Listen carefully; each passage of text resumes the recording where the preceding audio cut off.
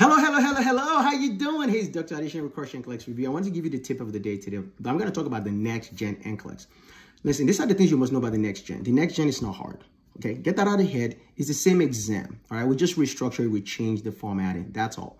Now, on the Next Gen exam, remember that your NCLEX has 52 normal NCLEX questions. It's the same traditional questions. Select all that apply. You're going to click on, images. You're going to have to drag and drop. It's the same stuff. So 52 questions out of your NCLEX is actually normal questions, right? The other 18 additional questions are the Next Gen questions. So if you don't even know the regular normal NCLEX questions, you're going to fail the test. You see that? So there's 85 questions they're going to ask you on the test, right? 18 of them are going to be Next Gen, but those Next Gen usually comes either like, clinical cases. So a case, we usually have 6 questions all stacked together, right? So if it's a 6-question test, case, right? Or you can get a single standalone question. So if you get one case, you can get a couple of standalone that goes along with maybe 12 standalones and then 6 cases. You can get 3 cases, and that's not good. Or you can get 2 cases and other standalone. You see that? It's easy. Now you got that? Great. 85 questions. Your goal is to finish in 85 questions, but don't freak out. What happens after 85 questions and it doesn't say the exam doesn't shut off? Nothing. You're just going to keep getting the regular NCLEX questions you always got. There's no more Next Gen question. You see that? So which means when you're studying for your NCLEX, which is this Next Gen, you got to know the NCLEX just as it was before. But there's only one caveat. What makes these clinical cases different from what you guys are used to? Let me tell you the reason what happened. So I've been working in the hospital for the last 10 years. And I've worked with very, very excellent nurses. And I've worked with some really, really not so good nurses, right?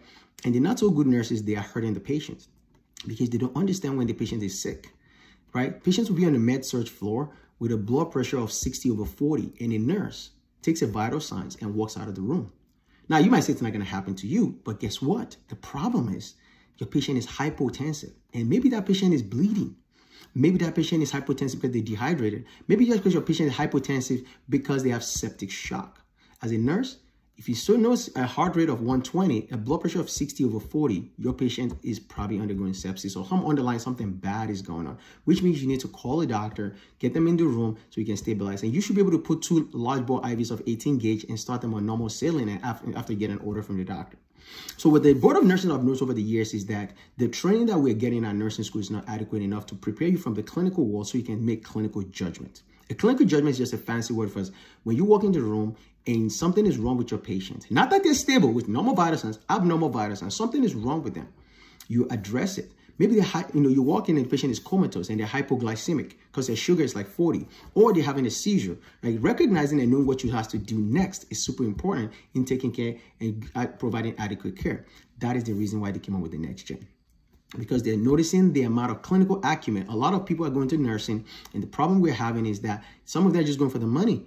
And then when you get to the hospital, you're able to manage patients appropriately, and patients are dying. They're getting disabled. Problems are happening. So the Board of Nurses started to make sure that nurses that are graduating are clinically competent. They recognize sick from non-sick patients, and we can intervene appropriately in the right time. Because think about it, if your patient's blood sugar is 40 and you didn't check that sugar, you give insulin and you didn't go back and check your sugar after 30 minutes, and your patient's bottom might become hypoglycemic because insulin drops your glucose level inside the bloodstream.